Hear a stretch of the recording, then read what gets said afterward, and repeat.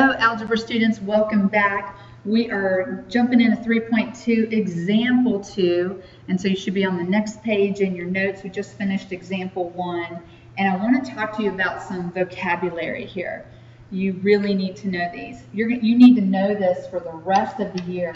This is definitely going to be on the state test, okay? So I'm going to mark that. This is one of those things. Please trust me, I know what I'm talking about. The state's going to have questions that refer to, hey, what's the domain or what's the range? And you need to know what they're talking about. All right, very simply, the domain is your X value, your input value. What are you plugging in to, like an equation? What are you plugging in? That's your domain. The range is your Y value, and that's also your output. So I plugged in my X, and so I did some math, and now I've got this new number. That's my range, okay? Now here's an example. They gave us this relation. Remember, a relation is just a set of ordered pairs. Okay, so we don't want the terminology to mess us up. There's just no reason to get messed up and tripped over because we don't know what words mean when I tell you, okay? So a relation is just a set of ordered pairs. So remember what I emphasized in the last example. The first number of an ordered pair is your X, the second one is your Y. So when you're writing out your domain, you're listing them, here's what you would list.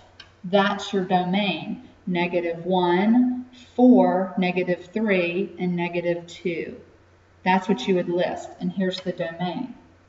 The range would be your second number in each of your ordered pairs, okay? And I'll do 2 lines under each one just to distinguish it, okay? And so you can see it's 1, -7, +5, and -2, and that's your range. So it's really, this particular example is all about, can I identify? If I gave you a set of ordered pairs right now, could you list the domain? Could you list the range? Okay, the domain, those are all your X's, and the range are all of your Y's. Excellent, excellent, excellent. Okay, let's talk about example 2 right here. We've got the basics. I did a little background for you, and now we're ready to take the information I gave to you up top about domain and range, and we're going to apply it to example 2.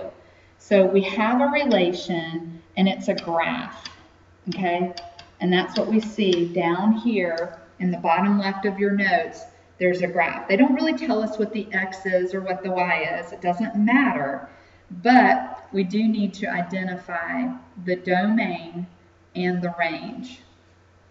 Okay, so I'm going to put a D with a little colon here, and then that D stands for domain.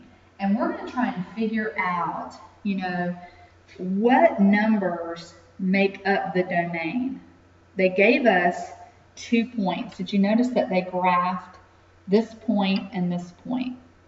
But they connected it with a line, which means all the numbers in between are included in this answer. Now, if they had just only graphed those 2 points, I would write those 2 points down, and I would list the 2 X's beside D and the 2 Y's beside R. I'll soon write an R up there. Now, what I want you to notice is right here. Let's start back here at this point. Do you see where my pencil tip is touching? That's the lower of the 2 points. Now I'm going to track that down to the x-axis. What number am I next to, or right on top of, on the x-axis? That's right, the 1. Now go over here, put your pencil tip on the upper point, because that's the edge. That's the perimeter, that's the outer barrier of your domain. And let's go all the way down to the X. Okay, and what number do you see there? All right, so you see our lower point lines up with +1 on the X. Our higher point lines up with +3 on the X. So our domain lies between and includes 1 and 3. Now this is a little bit of a throwback to the last chapter because we learned how to write a range of numbers. If you are trying to write an answer between and including 1 to 3, then you would use your inequality symbols.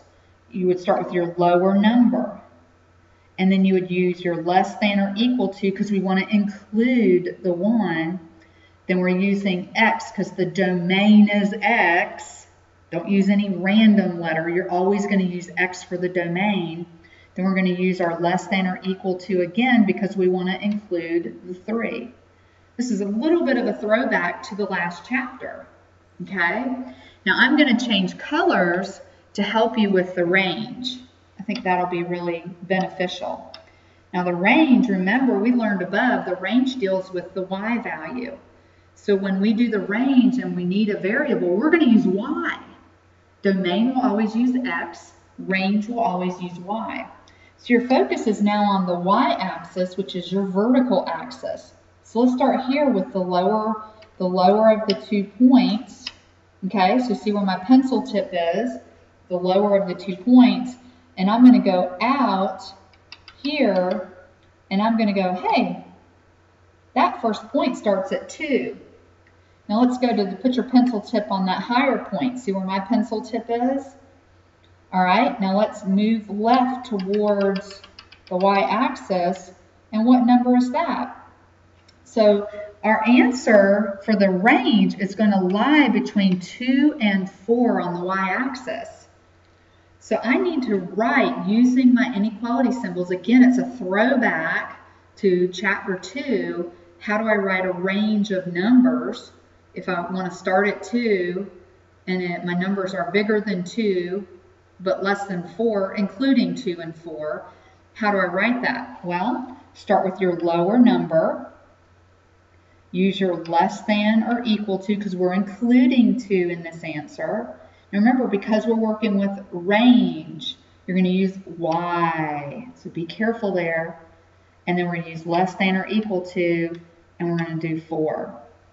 And that's how you write that. It is not an easy concept. That's why I took some extra time with you on this. I want to practice this with you in class tomorrow. So come ready with your questions. And when we do our practice, please don't hesitate to raise your hand and ask me, how do you see this? And if we need to do it as a class, then we'll do it as a class. My recommendation is you use 2 different colors. So either you do highlighter or you just do marker or something where you can track the X in one color and the Y in the other. I think color coding will help you see it better. Okay? I may be wrong about that. You may just totally not understand anything I just said, and I am so sorry if I confused you. I would take a break from this video and go on to the next one if I've assigned it, and then come back to this one and listen to it again. Okay? If it's really been a struggle for you to follow me. Hopefully not. I hope I've been easy to understand. So bring your questions to class, and thank you for listening. Oh, I did have a code word for you before you totally cut me off. Code word is sand. I miss the beach. Sand is my code word.